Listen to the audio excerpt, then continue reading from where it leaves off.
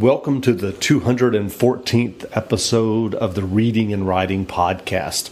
I'm your host, Jeff Rutherford. Stay tuned for my interview with New York Times bestselling author Dean Koontz. Dean Koontz's latest novel, The Silent Corner, is in bookstores today. Stay tuned for the interview.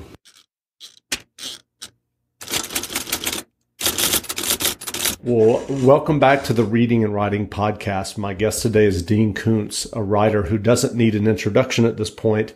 But just to recap, Koontz's books are published in 38 languages, and he has sold over 450 million copies to date. 14 of his novels have risen to number one on the New York Times hardcover bestseller list. Dean, welcome to the podcast. Well, thanks for having me there again. Sure. Well, you have a new novel out today, The Silent Corner. For those who are listening who haven't heard about The Silent Corner yet, how would you describe your new novel? Well, it's a thriller. That's for sure. I always hope the books are a little more than whatever genre they're in, and it features a female FBI agent, Jane Hawk, who is on leave because she is first in grief. Her husband committed suicide, or so she thought. But she begins to investigate this and comes to the conclusion he was murdered.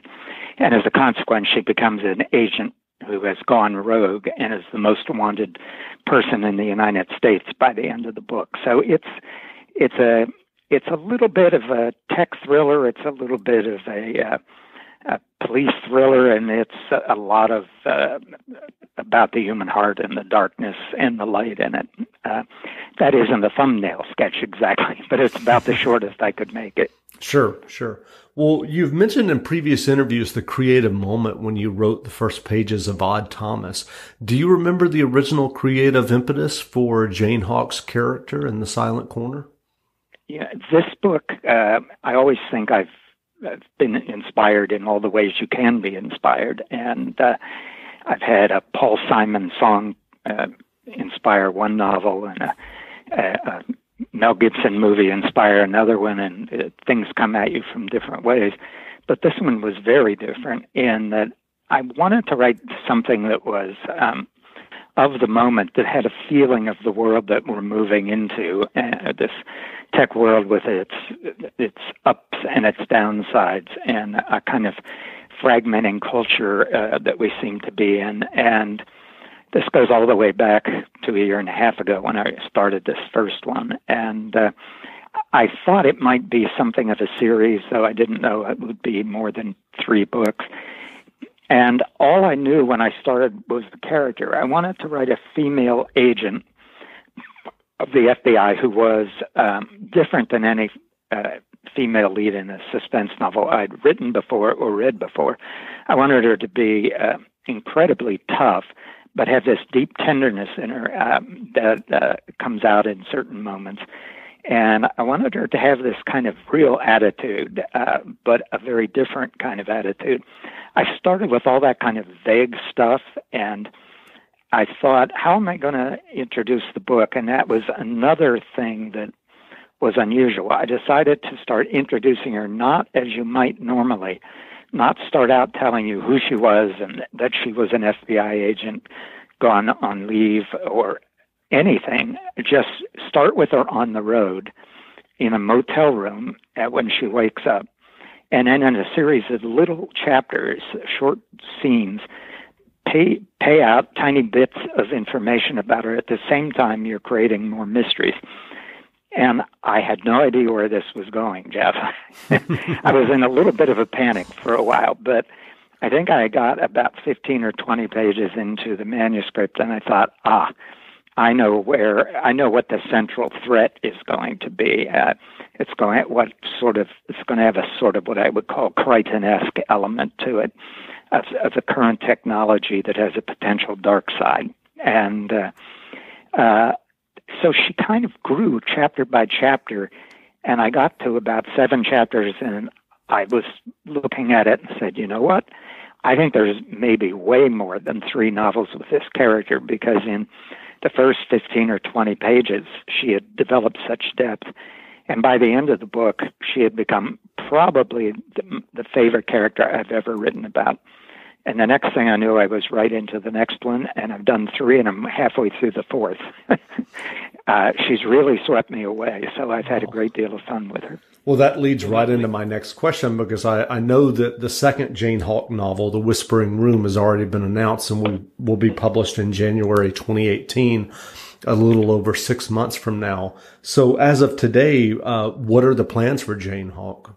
Do you know how many novels at this point? I had to sit down. We sold the books to Paramount TV and a production company called Anonymous Content, and they were sold back in the end of last year, so long before publication date. And at some point, they came to me and said, well, we know the first 2 books, and you're almost done with the 3rd, but where does this go? What happens with all this? Do you have an endpoint to this first story with Jane? Now, each of these is essentially meant to be a standalone book, but then there is an overriding arc of stories also. And I said, at first, taking a little affront at this, I said, I don't write outlines, and I never know where a book's going when I start, but I said there will be a conclusion. Well, that isn't good enough, because we've got an interested showrunner and we need to see the arc of this. And I said, well, in the first adventure of Jane's, I see it as being about 7 books. So I had to sit down, which I have not done before, and create for them a rough outline of where these 7 books went, book by book, and where the last one would end with the resolution to this conspiracy that takes her on this long journey in the initial introduction to the series.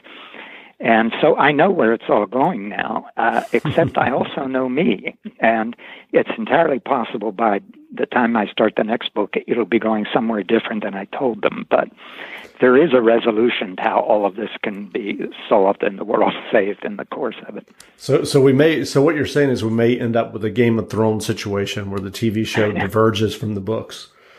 You always have to, you just have to have that open in your mind that could happen. As long as they are intelligent enough to do the right things with it, then that's all right. Now, I will say I said I don't want to be terrifically involved in this. I want to just keep writing these books. But I gave them a list of things that can't happen with Jane, and that was all accepted as part of the beginning of this. So, and I won't tell you what those are, because that's. But there's just certain things I said, wherever you go with it that's different eventually where I end up, you can't do this, and this to her. I think there were 3 different things, maybe 4. So we'll have to come back and talk about that at some later date. So is there anything that you can say yet about the TV project that you just mentioned? Not too much, except that they optioned all the books, not even knowing how many there'll be. And it's a lot of smart people who've made edgy but stylish stuff. And so I'm kind of confident I won't fall into the wrong hands here. But, I haven't had great luck with the film medium in the past. So this is so far looking like it'll be a change for the positive. That's great. Well, to shift gears a little bit, so you've discussed in many interviews your childhood, specifically your childhood with an alcoholic and abusive father. And I'm curious, do you think that your writing and creativity over the years helped you deal with kind of the aftermath of that childhood and living with that as an adult? I would say absolutely. In fact, I've said sometimes that in spite of my father, who, for those who don't know, was a violent alcoholic who held 44 jobs in 34 years with periods of unemployment scattered throughout, and he lost some jobs because he punched the boss, and you don't hold on to your job, or certainly don't get a promotion that way. And and we were very poor and never knew if we had a roof over our head the next day. And but I have said in a strange way, he gave me my career, because growing up, I knew everything you shouldn't do if you wanted to have any degree of successful life. And it also drove me to books as an escape. So I got into books fairly early and was able to get out of that environment by disappearing into worlds of fiction. So in that sense, it certainly helped me. And one of the things I said when giving notes to the television people on these 7 books was what some of the themes of this are. And one of them is the role of dysfunctional families in some of the worst things in our society. And Jane herself comes from a premier dysfunctional family. And she herself, her father is a concert pianist and famous, but they're estranged. And I won't go further with that because I don't like to give away details. But Jane herself is a terrific pianist and could have had a career as a musician, but instead gets into law enforcement. And that really is sort of, she's driven to that by what the dysfunctional events in her family were. And so she is driven into law enforcement, where I am driven into the creative. And in both cases, we can blame the father for where we have ended up in the life, in our life path. And so, yeah, I think it had a lot to do with where I've went creatively. It has a lot to do with the themes I touch upon in books. And in this particular book, or this series, there's this element of free will. It's some of the technology in this book is meant to take away people's free will.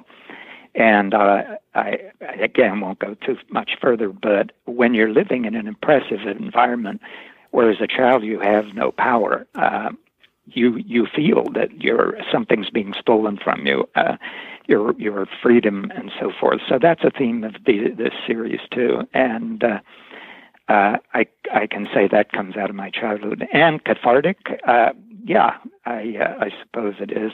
If it wasn't to some degree cathartic after all I've written, I should try some other path, like therapy of one kind or another.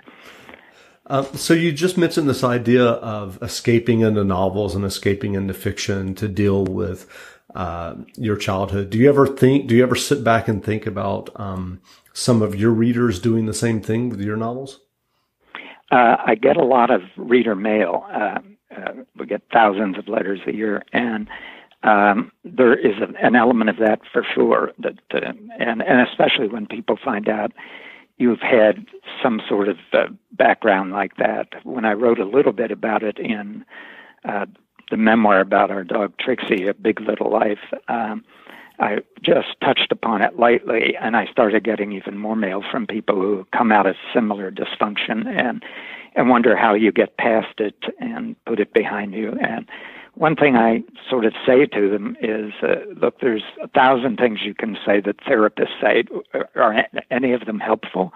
I'm not sure they are, but I said one thing that helps me, and I have said it to a number of people, look, if you let all of that happened to you in childhood become a thing that you can't let go of your entire life, if it shapes your entire life, then you let the bastard win. And is that what you really want? And it's kind of a hard way to put it, but it is exactly what helped me, because I was determined that all of that wasn't going to shape my life as his had been shaped. Sure. Well, some writers, when they've reached a certain level of success, tend to relax or not write as much. And you've written many novels, and as I mentioned at the beginning of this interview, you've sold millions and millions of copies of your novels. What do you feel drives your creativity and passion in 2017? It comes back to, first of all, if you love what you're doing, it isn't work. And I get up now I'm trying to get ahead on certain projects, and so I'll get up at 4:30 in the morning and shower and take the dog out and get her a breakfast, and I'll be at the word processor by 6 in the morning, and I'll work straight through till 5 o'clock. And I do that anyway, 6 days a week, sometimes 7, and it can get a little more intense than that right at the end of a book. And yet it isn't work to me because I'm having so much pleasure in it. And that pleasure comes out of all these years of challenging yourself. Now, one of the things that I've always had trouble with publishers is I have not always done the same book twice in a row. I will move to different genres. I'll blend genres in different ways.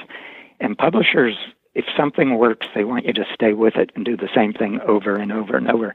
I've never been comfortable with that.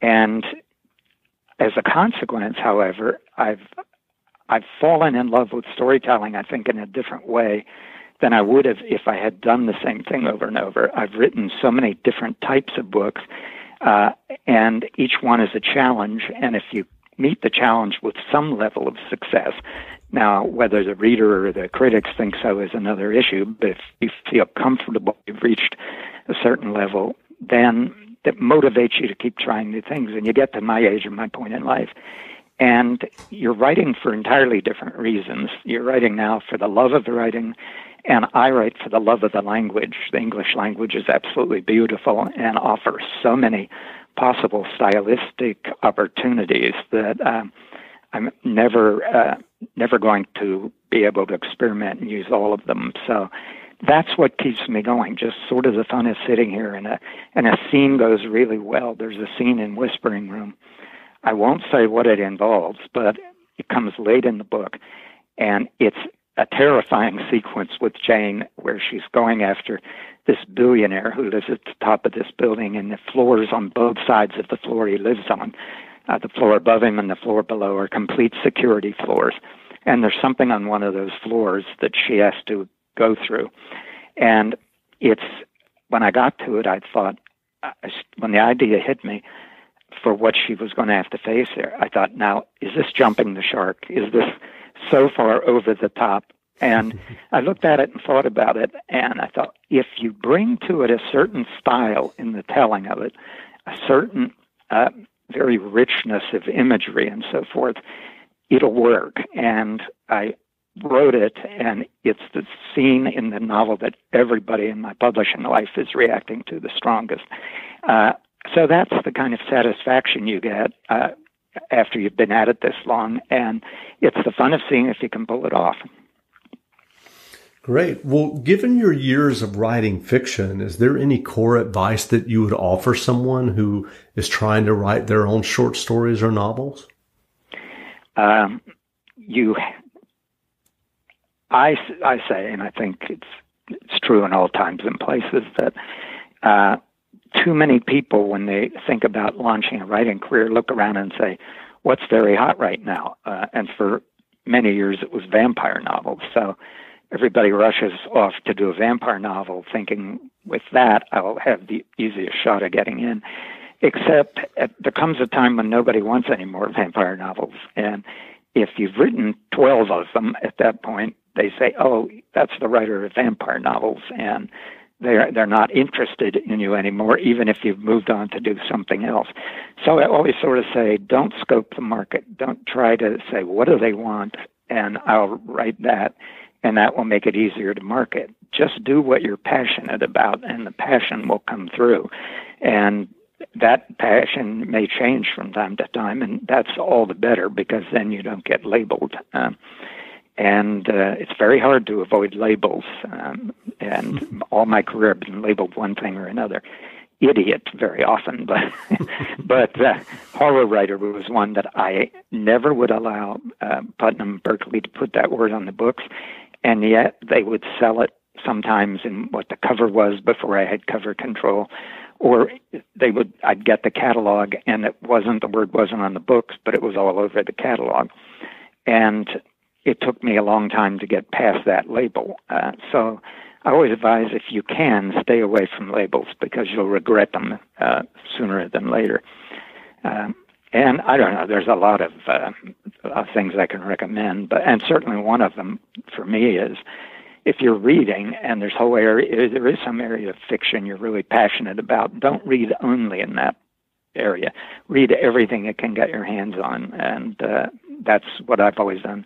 I've read in every genre, and there was a period of a decade or more, probably 2 decades, where my wife and I each read about 200 books a year. We didn't have a television at first because we couldn't afford one, and then because we just didn't want one. And that was one of the best things I ever did, was read thousands of novels in everything from the classics to the latest detective story, and it just feeds your imagination, and it also shows you all kind of techniques and ways to approach stories that you wouldn't necessarily have thought of on your own.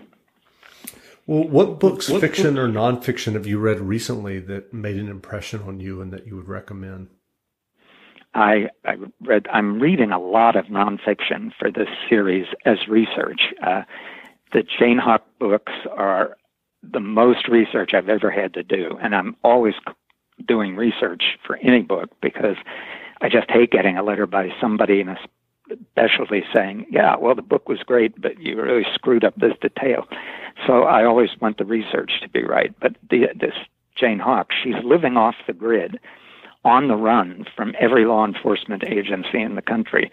And that's what the title, The Silent Corner, refers to, that people who can exist, move largely freely about and use the internet without being cornered or tracked through it, are in the silent corner where Jane is. And so I read an enormous amount of research on all of that, which is fun in its own way. But I read a nonfiction book not too long ago by Paul Johnson, the British historian, called Intellectuals. And it starts with Rousseau and goes to Hemingway. And it's about, I think, 14 or 15 intellectuals who had some profound effect on society, and he tells you what their private lives were like. And it's hilarious, but it's also terrifying because most of these were the messiest private lives, and many of these people were absolute monsters. His point in writing this book is self-appointed intellectuals, which is basically the only kind there are, don't let intellectuals near the levers of power because they don't care about people, they only care about their ideas. And that book was just fascinating.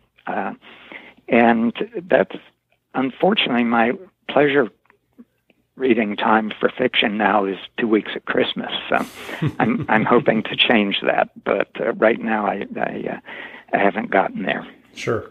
Well, we're drawing to a close with this interview, but as a longtime reader, I don't think I can let you get away without asking, any hope of a final Christopher Snow book? So would you be willing to let James Patterson write it at this point? I don't. I have part of that book done, and I did reveal recently a little bit of what happened there. When I first came to Bantam, I had moved from Putnam to Knopf, and there were a few things at Knopf that were not happy making for me, and so then I went to Bantam, and the first book I did at Bantam was Fear Nothing, and the second was Seize the Night, the first two Chris Snow. And the first one was well received by the publisher who lured me over to Bantam, but he did not like the second one. I think it had too much humor in it for him. The fantastic element in it was too much for him, and it was an argumentative period. And I thought, here I am at a new publishing house. I do not want to move again, because here I'll be moving to, all the time. I'll be moving house to house if I keep this up. So I thought the best thing is to say, look, I'll put a pin in number 3 and I'll do a couple of other books first. So I did False Memory and then From the Corner of His Eye. And then I was doing One Door Away from Heaven. And all of these were enormous books. And somehow or other, we just went on until, without going back to this. And I intended to go back to Chris Snow at some point. And I think the point was I was working on The Face, and I was planning to go back to Chris Snow next, and then the whole thing for Odd Thomas came to me.